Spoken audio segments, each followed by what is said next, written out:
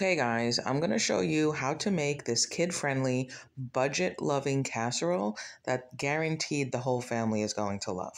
Let's get started. Okay, and this is what you're going to need as far as the ingredients.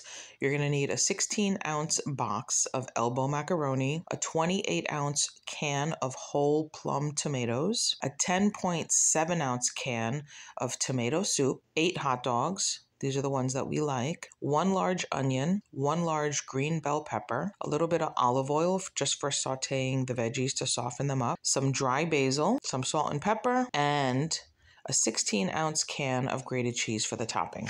Boil the macaroni according to the package, then dice up your pepper and onion, put it in a pan with a little bit of olive oil, just about a tablespoon, not too much.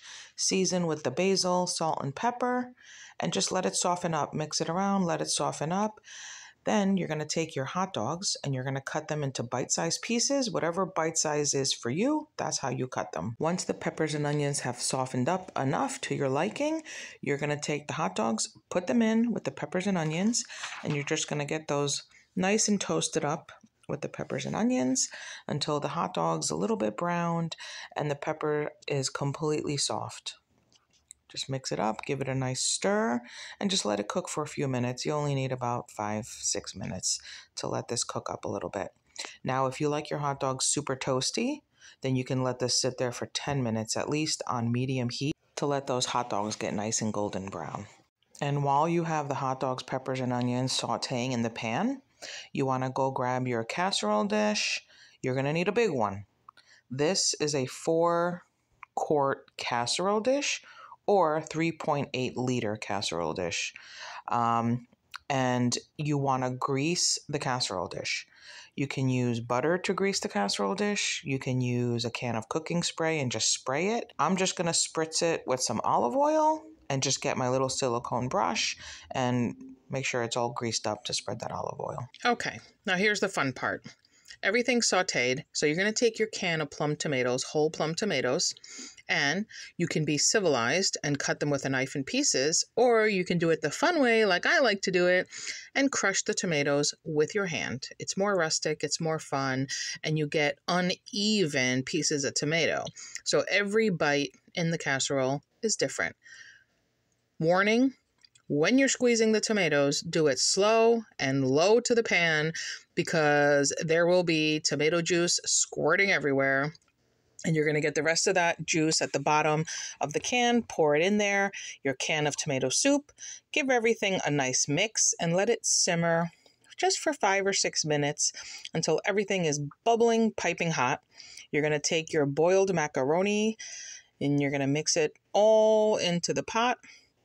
You're going to blend everything together because you want everything blended. You want all that macaroni coated in that yummy goodness.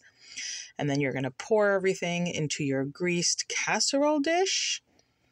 And this is going to be full. It's going to be full to the top.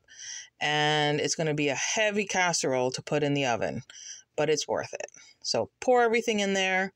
And then what you want to do is you want to take a spoon and you want to make that casserole nice and even to the top of the dish.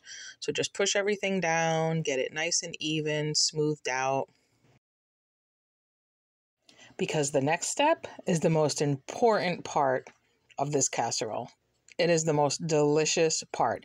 You want the top nice and flat because now you're going to pour a 16-ounce container of grated cheese all over the top. You're covering this, you're making like a nice cheesy crust on the top of this casserole, and you're going to bake it in the oven, and the cheese is going to get nice and browned and delicious.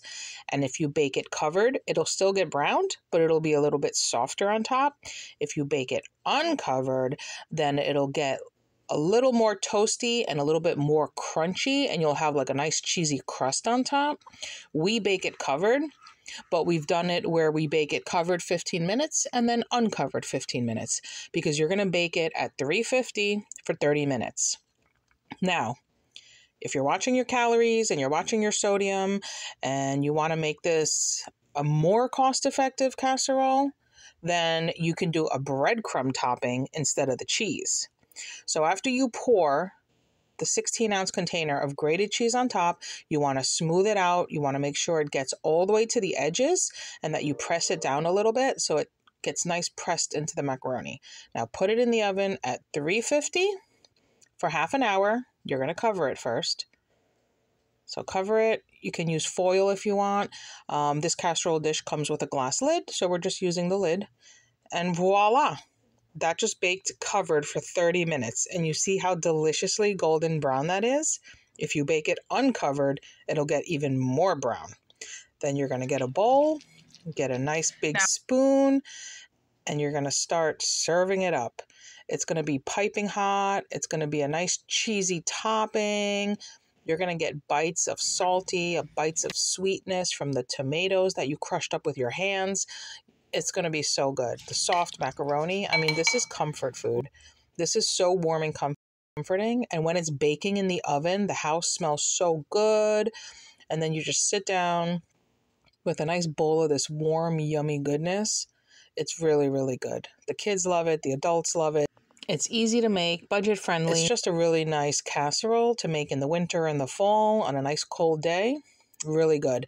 And that's after feeding 4 people. This will feed about 8 people. This is a big casserole. So I hope you give it a try. I hope it's something that you love and enjoy and that you add to your list of recipes. And bon appetit. Thanks for watching.